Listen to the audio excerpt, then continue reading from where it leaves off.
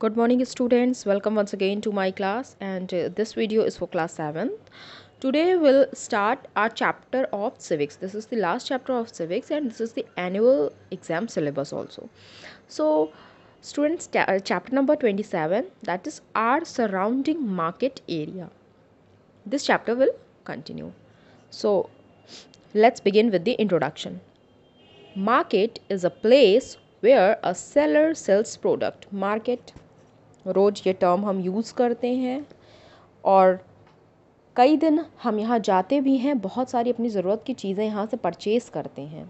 So market is a place, market वो जगह होती है जहाँ पे एक सेलर, ठीक है, एक दुकानदार अपनी चीज़ों को, अपने प्रोडक्ट्स को बेचता है टू द बायर्स. और किसको बेचता है? ख़रीदारों को. ठीक है, तो वहाँ पे दो लोग होते हैं, सेलर्स एंड बायर. बेचने वाले और ख़रीदार, ठीक है, ख़रीदने वाले दो लोग होते हैं मार्केट में. और वो किस चीज़ के बदले में ख़रीदते हैं? किसी भी सामान को, किसी भी प्रोडक्ट को इन एक्सचेंज ऑफ मनी, पैसे के बदले में. The focus of marketing is to sell goods to buyer as at a profitable price. तो जो फोकस होता है मार्केटिंग का, मतलब किसी भी सामान को बेचने का, किसी भी गुड्स को, गुड्स मतलब सामान, यहाँ पे गुड्स का मतलब सामान है, सामान या प्रोडक्ट को बायर को बेचने का एक ही मोटो होता है, एक ही ऑब्जेक्टिव होता है, वो होता है प्रॉफिट गेन करना. ठीक है, प्रॉफिट कमाना, लाभ कमाना. ठीक है, the needs and wants of the buyer और कस्टमर आर नॉट स्टडीड और टेकन इनटू अकाउंट. यहाँ पे जो ज़रूरतें हैं, या बायर जो ख़रीदार है वो क्या चाहता है, बायर या कस्टमर, ठीक है, जो ख़रीदने वाला है उसकी क्या ज़रूरतें हैं, वो क्या चाहता है, उसकी पढ़ाई नहीं की जाती है. सामान बाज़ार में है, ठीक है, उसको रख दिया, वो सेलर बेच रहा है और जिसको भी उसकी ज़रूरत है वो आके ख़रीद लेता है, लेकिन कोई स्टडी नहीं की जाती है, उनकी क्या पसंद है, नापसंद है, इस चीज़ को ध्यान में नहीं रखा जाता है. So this makes the difference between modern and traditional marketing. तो मॉडर्न जो आज का मार्केट है और ट्रेडिशनल जो पहले जैसे मार्केटिंग होती है कि दुकान में एक ही तरह का सामान बिक रहा है, जिसको लेना है लो, नहीं लेना है नहीं लो. लेकिन आज के टाइम में, आज के मॉडर्न मार्केटिंग में, आज आप अगर बाज़ार में जाते हैं, ऑनलाइन मार्केटिंग करते हैं, कहीं भी जहाँ से भी आपको परचेज़ करना है, सूटेबल लगता है, वहाँ पे आपके अनुसार चीज़ें अवेलेबल है. आपको एक जगह नहीं समझ में आती, आप दूसरी जगह जा सकते हैं. लेकिन आज मार्केट में आपके ज़रूरत के हिसाब से चीज़ें बनाई जाती हैं, स्टडी करके बनाई जाती हैं कि लोगों की क्या ज़रूरतें हैं, उनकी क्या पसंद है, वो कैसी चीज़ें पसंद करते हैं. So this is the difference between the modern and traditional marketing. Modern marketing focuses on the need of the customer in a more efficient manner. तो ज़्यादा अच्छे तरीके से जो हमारा मॉडर्न मार्केट है वो हमारी ज़रूरतों को समझता है, हमारे ज़रूरत के अनुसार चीज़ों को बनाता है. In the marketing term the people who produce, तो मार्केटिंग के टर्म में, ठीक है, बाजारीकरण के अगर हम टर्म में देखें तो वो लोग जो सामान को बनाते हैं, ठीक है, प्रोड्यूस करते हैं और make goods are called producers. उन्हें क्या कहते हैं? प्रोड्यूसर्स. सामान को या चीज़ों की, किसी भी चीज़ को बनाते हैं, उसके उस उत्पादक होते हैं, उनको क्या कहा जाता है? Producer. The traders buys the goods from the producer. उसके बाद ट्रेडर्स क्या होते हैं? वो व्यापारी होते हैं, वो चीज़ों को बनाते नहीं हैं, किसी भी सामान को, गुड्स को, प्रोडक्ट्स को मैन्युफैक्चर नहीं करते हैं, प्रोड्यूस नहीं करते हैं, बनाते नहीं हैं. वो प्रोड्यूसर से चीज़ों को परचेज़ करते हैं, बाय करते हैं, ख़रीदते हैं and cell to the customer, और उसको फिर से रीसेल करते हैं, पुनः बेच देते हैं. किसको? कस्टमर को, ख़रीदार को. A consumer is a person who buys goods from the trader. Consumer कौन होता है? उपभोक्ता, जो उस सामान को यूज़ करता है, कंज्यूम करता है ना. खाने वाली चीज़ें तो खाता है, पहनने वाली चीज़ें तो पहनता है, यूज़ करने वाली चीज़ें यूज़ करता है, तो वो कंज्यूमर कहलाता है. कंज्यूमर वो व्यक्ति होता है जो सामान को ख़रीदता है, किससे? व्यापारी से, ट्रेडर से.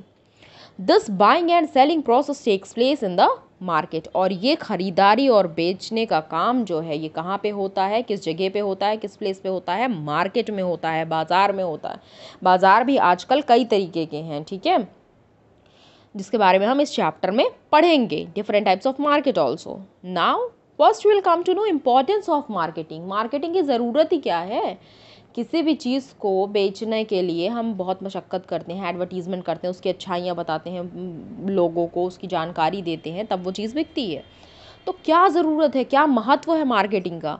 The marketing provides various benefits to people which are the first one, marketing provide employment to the people. सबसे बड़ी चीज़ जो मार्केटिंग से होती है वो है लोगों को रोज़गार मिलता है। किसी भी सामान को बेचने के लिए आप उसको अलग अलग तरीके से बेचते हैं, उसके एडवर्टीज़मेंट करते हैं, उसका इंट्रोडक्शन देते हैं, लोगों को उसके बारे में बताते हैं, वो लोगों को रोज़गार देता है, एम्प्लॉयमेंट देता है। दूसरा, it provides wide varieties of good and services.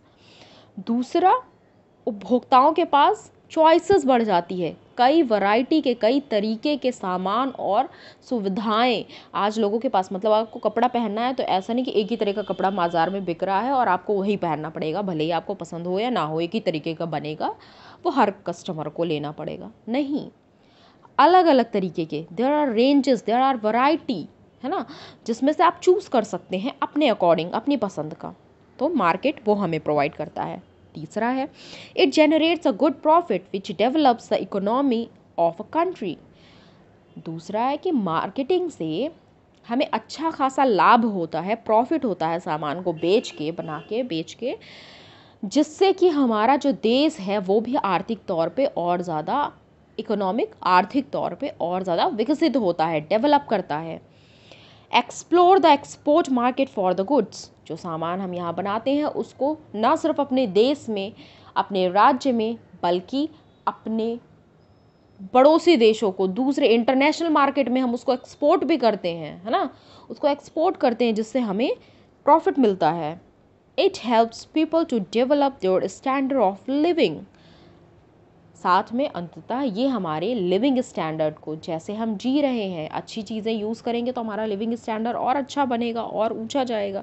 तो वैसे ही आज मार्केट में बहुत सारी सुविधाजनक चीज़ें मौजूद हैं जिसे यूज़ करके हम अपना लिविंग स्टैंडर्ड और अपग्रेड कर सकते हैं और ऊपर कर सकते हैं।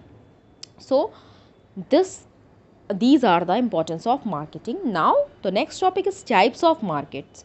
So students, there are different types of market: physical, non-physical or virtual market, auction market, intermediate goods market, black market, knowledge market, financial market. So these are different types of market, and the first one is physical market. Physical market ये सबसे common तरह का market है जो हम सब ने देखा होगा, हर किसी ने। The physical market is a setup where buyers can physically meet the seller, जहाँ पे फिजिकली हम दुकानदार को देख सकते हैं। ये है दुकानदार, ये कपड़े को दिखा रहा है, जूतों को दिखा रहा है, घड़ी, कुछ भी, जो भी चीज़ें लेने हैं खाने पीने की, वो दिखाता है कि ये देखिए, ये देखिए, ये कलर है, ऐसा ऐसा है, ये अच्छाइयाँ हैं इसकी, आप इसको परचेज़ कर लीजिए, लेना है तो ले लीजिए।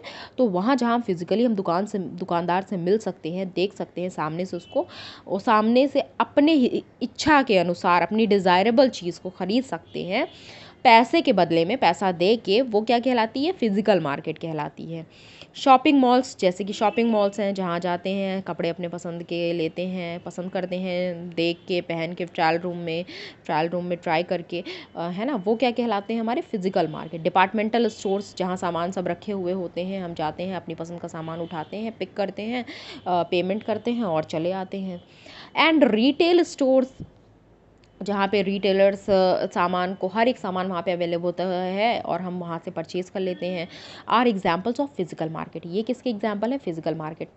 कपड़े की दुकानें, जूते की दुकानें, आसपास किराने की दुकानें, घड़ी, पता नहीं, मतलब हर एक डिजिटल इक्विपमेंट्स की दुकानें, ये रिटेल मार्केट। जो हमारे आसपास छोटी छोटी दुकानें होती हैं, ये रिटेल स्टोर्स होते हैं जहाँ सब चीज़ें परचेज़ कर सकते हैं, वो होती हैं physical market. The next one is non physical और virtual markets. So, in such markets, buyers purchase goods and services through the internet. तो यहाँ पे क्या होता है? सामने दुकानदार नहीं होता है, हम इंटरनेट पे सर्च करते हैं, देख लेते हैं, वहाँ पे फ़ोटोज़ अवेलेबल होती हैं, प्राइस अवेलेबल होता है, हम देख लेते हैं। सामने दुकानदार नहीं होता है, लेकिन चीज़ों को वहाँ से देख के हम ऑर्डर कर सकते हैं, वो चीज़ें हमारे घर तक पहुंचा दी जाती हैं। Also in this market buyers and sellers do not meet and interact physically. हमें नहीं पता कि किस चीज़ें किसने बनाई हैं, कौन है इसको बेचने वाला व्यक्ति, कौन है, उससे हम डायरेक्ट नहीं मिलते हैं। वो क्या कहलाती है? वर्चुअल मार्केट या फिर non physical market. Auction market, in an auction market the seller sell his good to one who is the highest bidder.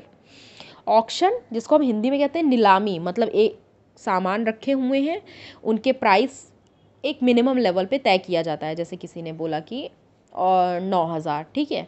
और बाकी सारे जितने बायर बैठे हुए हैं, ख़रीदार बैठे हैं, उसमें से किसी ने उस सामान को 9,500 में परचेज़ करने की सोच ली, उसने 9,500 बोल दिया, किसी ने 10,000 बोल दिया। तो जो जितना ज़्यादा दाम लगाने वाला व्यक्ति होता है, ठीक है, उस नीलामी में, वही उस सामान को परचेज़ करता है। तो ये होती है ऑक्शन मार्केट। ऑक्शन का मतलब ही होता है नीलामी, ठीक है।